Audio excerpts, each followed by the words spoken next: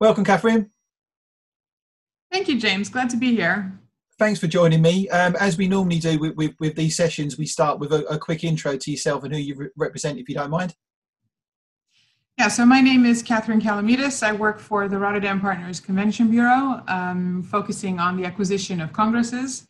I have a long background in the events industry, so I started out in corporate events, maritime, of course, Rotterdam, and then shifted to the European Space Agency, where I led the conference bureau there for 11 years. And I've been with Rotterdam Partners for almost 5 years now. Okay, and I guess the obvious place to start is what is the current situation out there in Rotterdam? Well, not different from the rest of Europe, I think. I mean, there are slight differences between countries and no differences between the cities here in the Netherlands in the sense that we all have the same rules apply to how we can meet. Currently, it's 30 persons per room with social distancing measures. And we are all more or less just in a holding pattern to see when will that open up. And I think we're all very aware of the fact that that's according to things beyond our control. So I think for myself personally and sort of within the agency, we very much became more aware of Rotterdam in sort of over the past sort of 12 to 18 months, particularly with the Eurostar giving us great access from the UK to come out to the destination. So which is a fantastic link to have. You don't just have to fly. What sort of things can we look to expect, hopefully moving forward when all things are gradually starting to open up again? Yeah, it's good that you mentioned that because when we talk about marketing a city, we very often talk about the USPs, and you do see that from city to city, the USPs are very, very similar. So yeah, we have the three purpose-built convention centers. We have 9,000 plus hotel rooms in the region, but also accessibility is really, really good to Rotterdam. Eurostar is part of that, but it's actually a really important part of it in the sense that as we move into the sort of hybrid future that we are anticipating will come, the idea of creating a regional hub or a conference with a regional perspective is going to be one of the things that we can really cater to because of the accessibility via our central station. Our central station is an international train station, and we have direct trains coming in from London, Paris, Antwerp, Brussels. Also Frankfurt, it's not direct, it does change once, but in 2025, there will be a direct train to Aachen in Germany, and that will serve as a hub to other German cities. So if you were to put us in the middle of that map and consider the cluster that surrounds it, whether it's the knowledge institutes, the industrial clusters, the harbors, the ports, because of course we're a port city, you're really in the heart of Europe with easy access for people to comfortably travel. And feel safe as well. I do know from the beginning of the process, I did talk to the colleagues at Eurostar and at Thalys, so that's the train coming in from France, and was aware of all the steps that they were taking, and it seemed more than sufficient to me as well, so that people would still be able to feel safe traveling, even in difficult times as we've had in recent months. In terms of a destination itself, the city, what type of things can our clients and event professionals expect from Rotterdam? Is it more sort of a conference-led destination? Does it lend itself well to incentives? What type of character can we expect? I think both, in fact. Speaking to the incentive side, the city has a very interesting landscape that's developing. I very often say it's an experiential city. It doesn't communicate as well on paper, probably as other cities do. But once you're here and you experience the vibe in the city, and that's communicated in all ways, it's not just in the people that you encounter on the street. And specifically, it's good for people to know that the Netherlands is, I think, number one in the world as a nation speaking English as a second language. And within the Netherlands, Rotterdam is number one. So we are the best in the world. I'm a native English speaker, so I know I don't count, but my colleagues are also all fluent. All of our partners are fluent. English is widely spoken here, but also in the buildings, in the services, in the water taxi rides.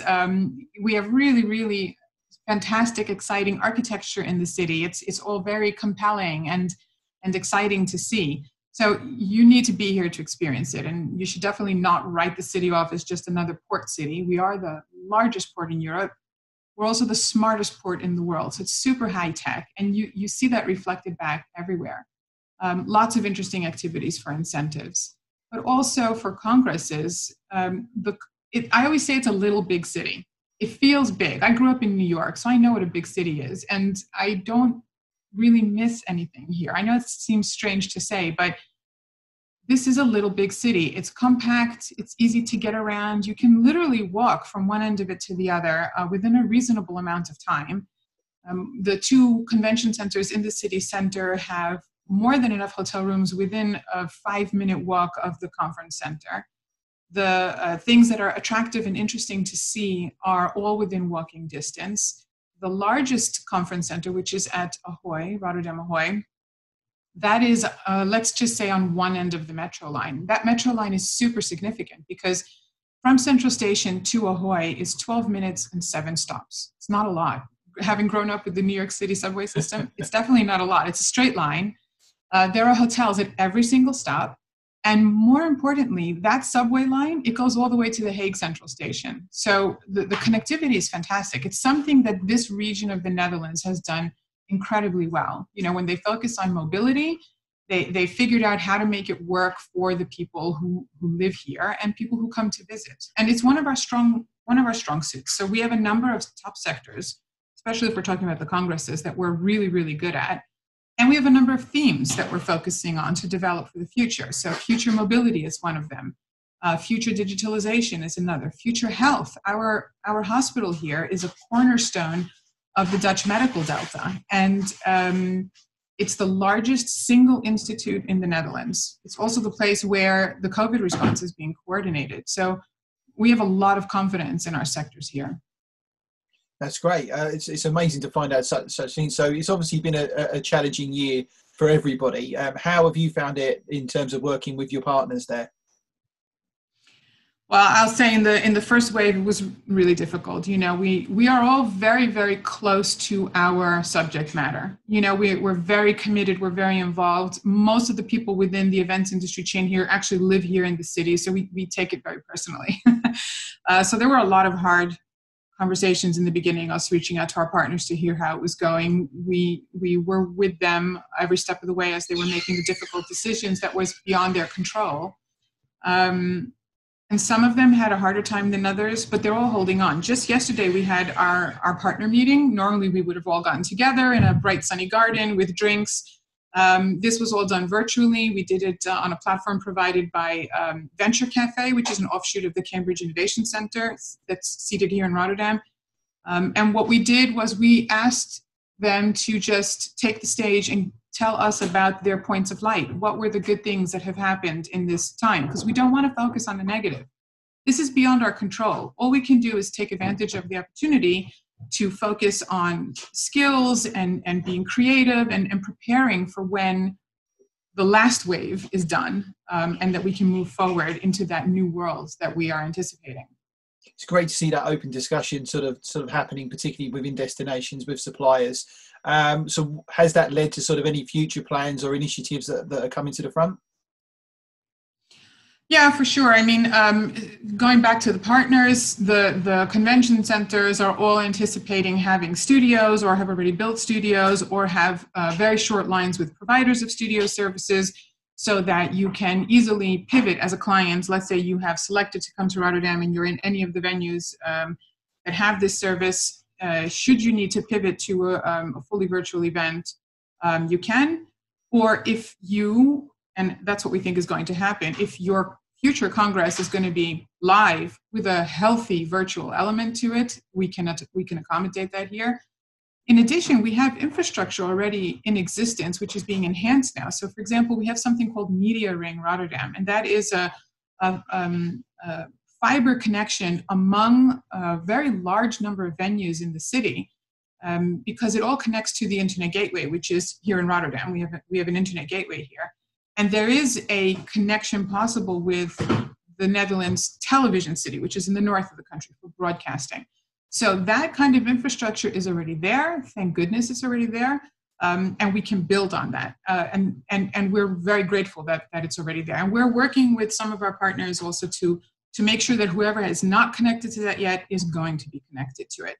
And we think that that's crucial. Interesting to note is that service is in existence for a very long time, and part of it is also related to our film festival, which is something that is an annual event coming on 50 years, and connecting many venues in the city in order to put on an international film festival. So we see those kinds of changes already taking place or already completed. And we just continue to build on it. We're also keeping our partners apprised of possibilities for certification in terms of hygiene, service providers, outside the box that are providing solutions, interim solutions for the period of time when we start to regather, because we don't know what the end result is going to look like. But we're trying to keep everybody up to date. Sounds fantastic. So we're finding that obviously with most destinations that there's obviously a huge swing towards virtual and hybrid events. That's obviously going to be the way forward to start with before we can fully get back to live events. But it seems to me that Rotterdam is very much ahead of the curve, as almost ready and waiting for it, and have the infrastructure in place to sort of be able to facilitate those events. Yeah, no, definitely. And like I said, that we count this among our blessings that this is already here, but also I'll tell you, Rotterdam has a very, very strong feeling for innovation and experimentation, or innovation via experimentation. So we have like a lot of accelerators here, for example, to give you an understanding of why. So we have the port accelerator, we have a healthcare accelerator. So there are all kinds of experimental things going on, which deliver interesting things. Like, for example, one is the Waste Shark. It's an autonomous vehicle that swims around the harbor and collects garbage. This is the kind of thing that comes out of it. So it's really ingrained in our DNA. And we always say, we have sort of this mantra, Rotterdam, make it happen. But you can better say, yeah, if you can't do it in Rotterdam, you can't do it anywhere, because the room is offered here. So we have things like the floating farm. We have things like the smog tower, all kinds of really unique, innovative things. And actually, we're tapping into that together with our partners in the very near future, actually next week, Thursday. We're organizing a series of events called the Rotterdam Experiment. And this is really a sort of Rotterdam Partners wide effort to tap into the spirit of Rotterdam, our ability to innovate and experiment, and the commitment and willingness of our partners to change with the times, to open up our lab, our living lab, to potential clients to say, you have a specific problem, come here, come to Rotterdam, we'll experiment with you and we'll find the solution. So we're going to do a series of 7 real-time experiments. It's planned out until the end of next year, so they'll be spaced out comfortably for people to be able to plan them in. And the first one is going to look at the use of virtual reality and augmented reality to tackle some of the issues that conferences are facing in the fully virtual world, to take some lessons, some best practices, with us as we hopefully move toward hybrid, because that's what we anticipate is going to happen. We think we're going to go back to hybrid. We know for sure, just as people ourselves who attend trade shows and conferences ourselves, we miss being in a big room full of people. Yep. People talking, laughing, hugging each other because they haven't seen each other in a year. We miss that. And that's our industry. Our industry is an industry of warm, creative, exciting and fun people who serve every other industry in the world. We are the secret power underlying everything. We facilitate the ambitions that other industries have. We give them the tools they need, and we're very much behind the scenes, but we should be more visible because our industry has taken such a terrible hit. So yes, we're focusing on the positive. We're focusing on reskilling or upskilling. We're being creative. We should also use our voices and keep sending the message. Don't ignore us. The events industry is crucial. We are very important to what is happening in the world, and we can prove it. So I think that would be my message, as well as please join us during the experiment. There will be posts floating around LinkedIn in the coming days. It's very short notice, I know, but that's how things are in this virtual world. Yeah. But we have interesting speakers, and we're really going to do a real life experiment. People will be able to wear some people will wear the VR glasses, like the Oculus glasses, and some of us will be just in the 2D world. We'll compare. There's a very good chance we'll disprove some experiments. We don't know. It's all up in the air. I think that's a fantastic bit of innovation, and it's also great to share that with the industry, because I mean, we found ourselves, we haven't massively pushed our clients down the virtual route. We're very much a live events agency as much as we can, but we obviously delve a little bit to service clients. But there's a lot of people that have jumped on the virtual bandwagon, and you sometimes have to question how much experience or knowledge they've got. It's almost like they've just jumped on the train and let's just hope it takes me there. So I think it's a fantastic opportunity, like I say, to have an event like that where you can just sit down and explore and have open discussions and find out, rather than just straight away going in and saying we are now virtual, without any real background or experience for it, to kind of find your way in there, because it is something that's going to be around. Obviously live events will be coming back at some point, but virtual and hybrid are going to be around forever now. They are going to be a significant part of the landscape. So we've got time to find out and do it right. And I think it's important, when you say in terms of how our industry has been affected, it's important that we do it right and we come back right and almost not necessarily prove our worth, but show how great we can be, rather than just trying to plug a gap every time. No, but I think that's exactly right. And last week we attended an event as sponsors, and we followed all the sessions, and they were mainly events agencies or PCOs who are serving a specific segment. And they were basically, we were there as observers in principle. So we were just observing this process where they were sharing with each other best practices, how to do it, how to do virtual. What are the changes you've made? How do you make the choice between postponing and waiting until you can go live, or indeed taking the jump into virtual?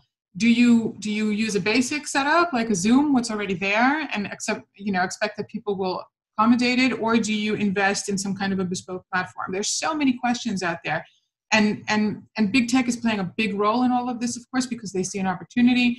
But not just as a CVB, but as an events professional, my heart is with the bricks and mortar of our industry.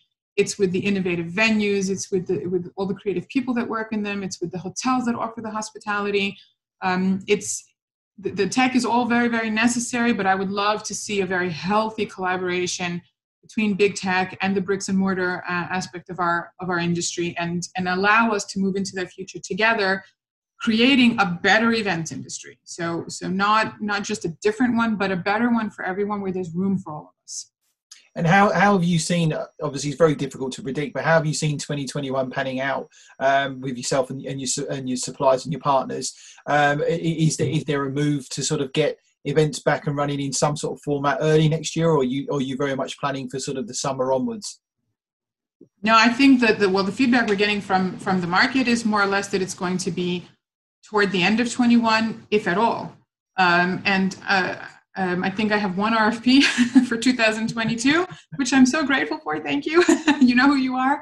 But I think that people are going to err on the side of caution until the trajectory we're in with the vaccines is mostly done. We need to see how that's going to go. And I also think that that's okay to a certain degree. Like I said, there are some things that are beyond our control, and this is one of them. So being creative about how you do things, and also looking at other opportunities in maybe a market segment you hadn't looked at before. A lot of fellow CVVs as well, we've talked with them about it. They looked at their national market.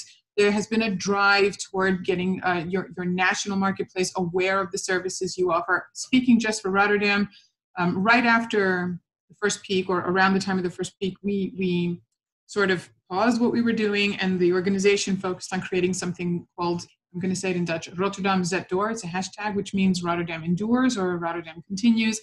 And it was a platform where we decided we're just going to share the inspirational stories about how Rotterdammers are stepping up for each other. And it was everything from technologies and things happening in the hospital to yoga instructors going up onto a crane that's normally used to wash windows and giving yoga instructions to elderly people who were out on their balconies who couldn't otherwise leave their apartments. Funny stories, inspirational stories, all stories meant to say, we're going to get through this together. And after we came out of that phase, we started to look at the national market. Before we went into the second wave, we did see that a lot of our partners had a good amount of business in-house, and it was interesting because the business was coming from local companies, local government, or national. So, within our borders. Yeah. And that was really, really encouraging. So we're all fully committed to getting through this phase and hopefully slowly as things start to open up and as organizers start to say, you know, I need to do something in that part of Europe because I have a huge membership base there, or I need to develop members there. I don't know. This is always something they have to consider. So I'm going to look for the destination that can host at least people coming from, you know, France, Belgium, Germany with ease, and the UK, because honestly, that connection with London is fantastic. And that they'll say, okay, so we're going to do a hub there, and we're not going to try to fly in people from Singapore or whatever, but we're going to focus on the cluster that's there. And that's an interesting cluster. It's a high value cluster. So I have good hopes that first phase of focusing on regional meetings is going to pick us up again. It's fantastic to hear such innovation, some positivity, and obviously bringing almost like a community together, like a city together, which is great. Is there anything else you'd like to add at all? Well, no, just to say that, you know, I'm talking a lot about Rotterdam pulling together, but we're all in this together. Obviously, we have colleagues across the industry all over the world that we meet up with at different trade shows that we can't meet up with now, and that always makes me sad, of course. So just a hello to everybody that we weren't able to meet at IMEX Frankfurt or IMEX America. IBTM is coming up. It's all virtual. We're all signed on for it. We're so excited. So we hope we get to see some familiar and appreciated faces. But we're gonna get there. We just need to be patient and take this opportunity to really reassess what it is we're doing, not forget about some of the other things that the industry has focused on in the past. So the whole thing, the drive towards sustainability, this whole discussion about a regenerative events industry. This is the time now to make that real and not just you know, an aspiration, but a real thing. And join us during the Rotterdam Experiment, 3rd of December, starting at 1 o'clock. Rotterdam time. I'll make sure I post the link on the video. Yeah, I will send you some information about it. Maybe you can post it with the link. And there will be another 6. Starting, the first one will be in February next year. So there's going to be a website launched, and all the information will be there. And together we can experiment and figure out the way forward. So everyone is invited to join in the experiment. Brilliant. It's been an amazing and positive journey you guys are on and continue to go on. It's really inspiring and another real positive message out into the market. So thanks for your time. It's been a pleasure speaking to you. Same here. Always a pleasure, James. Take care.